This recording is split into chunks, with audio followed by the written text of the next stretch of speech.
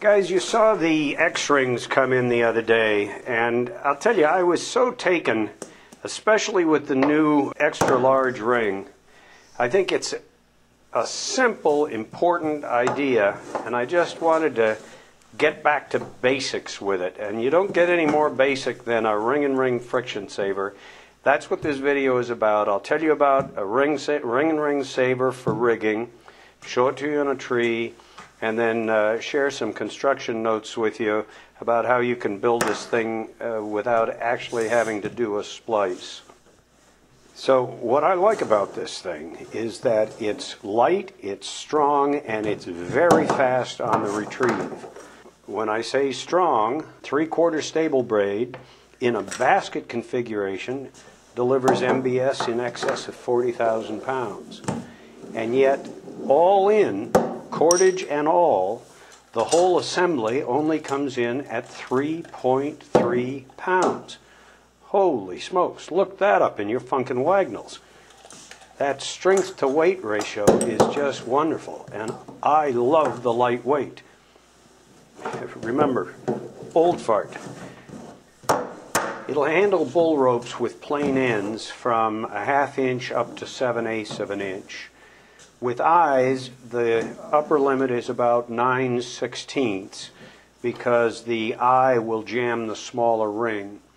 If you want to rig with 3/4 line using eyes, you're more likely going to prefer a configuration with 2 of the extra large rings and then use a retrieval tail to get the saber to come back to you.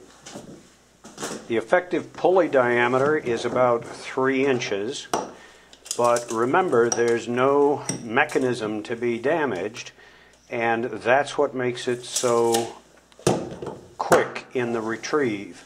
Let's go out to the tree and watch that happen. Guys, we're out here with the X-rigging rings to put up a saber to carry 3/4 inch 10X plain ends. There's the saber, there's the retrieval ring, and you see we've got our throw line read through the larger of the 2 rings. Here's our crotch. We hit the crotch, retie the bag behind the smaller ring, pull the saber in place, do the flip, and once the rings are positioned, you tie on your bull rope and pull it through, and you're ready to rock and roll for some heavy-duty rigging. Now here's what I really want you to see. Remember, this saber is 3.3 pounds and it has no mechanism to it. So when you're done, all you do is tie on your retrieval ring and boom, it's out of there. All you need is a bumper sticker that says never kill the groundie.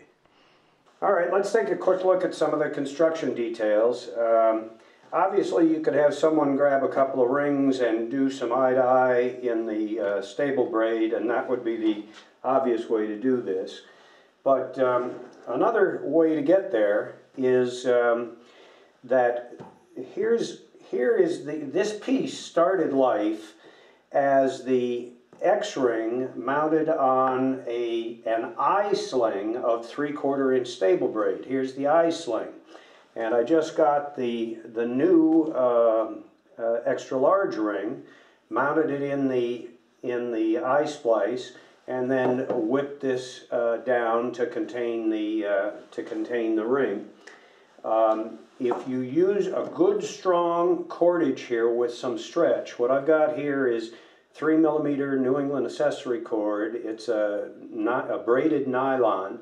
And if you lay it on with a marlin spike or with a screwdriver, that stretch will come down on the cordage like a vise, and that plus the extra deep ring of the new large X-ring, extra large X-ring, will lock that in there and give you years of service for it. So that's one way you can make the saber without having to have a splicing skill. Another thing you might want to think about for retrieval is one of the little 1410 X-rings. That little X-ring passes the large ring, the extra large ring, just fine, and jams very nicely on the large ring, and works great as a retriever. I think that's just about it. I know I really like this thing, and I'm starting to use it now for both heavy rigging and light rigging because it's just so convenient. Thank you for watching.